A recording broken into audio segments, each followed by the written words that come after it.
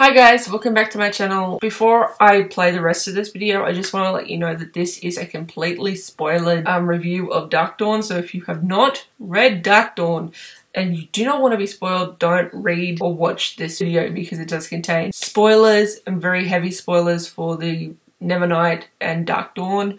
And yeah, so this is your only warning. Otherwise, feel free to continue. Hi everybody, welcome back to my channel, and today we're going to be discussing Dark Dawn by Kristoff. For those of you who don't know, Dark Dawn is the third and final book in the Nevernight Chronicle, and it broke me. If you want to see my immediate thoughts and feelings, I will leave my vlog up here. And I want to just say that this book was incredible. I don't think that I could have wished, well, I did wish for a better ending, but I don't think that, like, this book just was so solid and just, like, I liked it a lot. I liked the ending, and it was fantastic. We got relationship dynamics between Mia, Trick, and Ash. We got bonding between Mia and Mercurio. We got Ash and Trick being snippy and it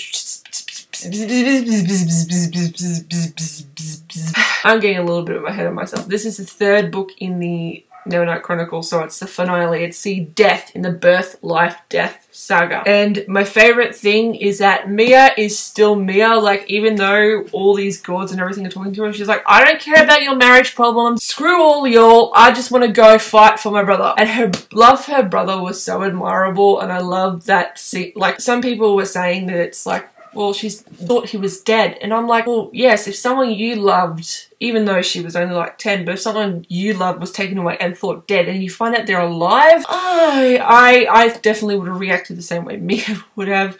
I liked that their relationship wasn't just, oh, sister, oh, brother, and that it had time because it had all this prejudice and all this sort of tension that was worked out. I hated the way that Eclipse died. I hated that.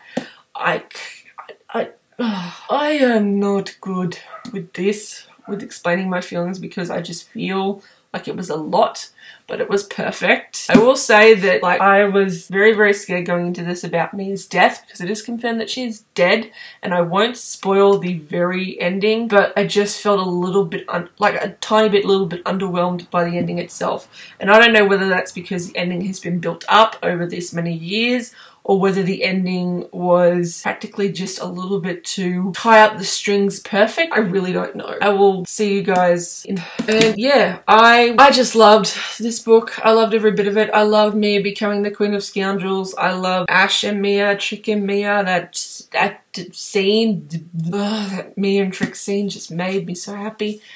And I really, really loved it. So those are my thoughts on Dark Dawn by Kristoff, and I will see you guys in the next one. Bye!